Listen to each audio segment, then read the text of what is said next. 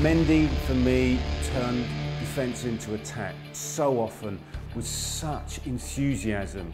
And I think he enthralled the crowd, he gave the team a new dimension.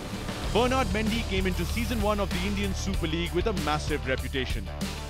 Having spent over 7 years with French giants PSG, Mendy had proved he was one of the best in business when it came to defending. The versatile defender was solid at the back, giving his team the much-needed flexibility. Not just that, Mendy was also a handful in attack.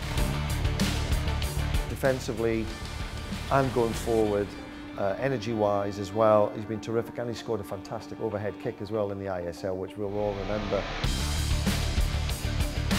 The Chennai fans fell in love with Mendy's lion-hearted displays in every match. He can be two-footed. His left foot is not as good as his right foot. You know, we saw a beautiful chipped ball in the semi-final from that left wide position, getting forward. Now Mendy is back for Season 2 of the Indian Super League.